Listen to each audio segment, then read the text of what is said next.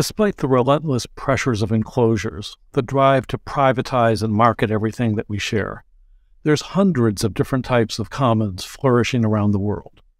A rich and vibrant commonsverse offers attractive ways of meeting needs while escaping some nasty dependencies of the enormous market-state system that's often very much out of control.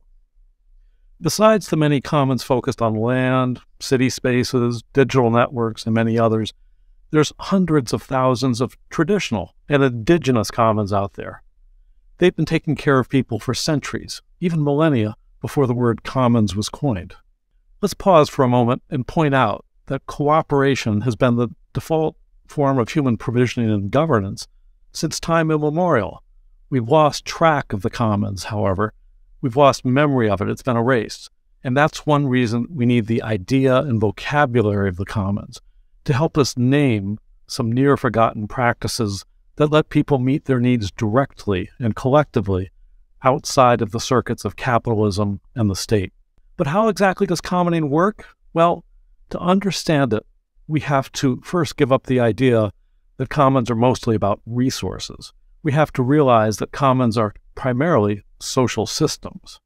We saw earlier how the tragedy of the commons story treats commons as resources open to anyone, in effect, an open access regime.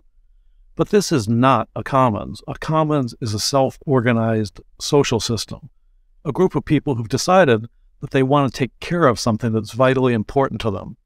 Their goal is to protect it and manage it for the benefit of everyone, fairly, transparently, and for the long term, without markets or states dictating how it'll be run.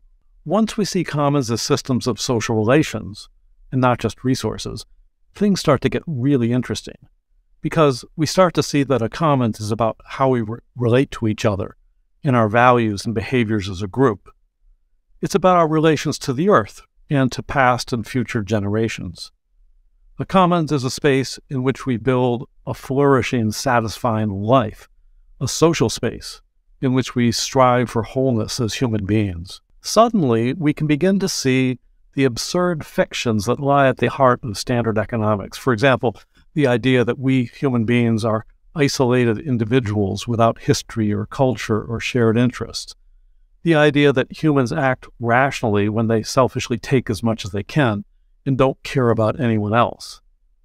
The presence of countless commons in everyday life refutes this idea. We are a cooperative species. And yet, why then is competitive exploitation so pervasive?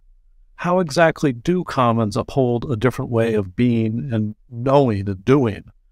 How do diverse personalities and priorities get aligned in a commons? How do things get made and grown and care provided without the exchange of money? If people aren't consumers or employees working in rigid hierarchies of power, how can we structure peer-driven, horizontal systems of cooperation? That's what this module is all about, understanding the dominant patterns of commoning. This requires us to learn a new vocabulary, some new concepts, and even a new worldview.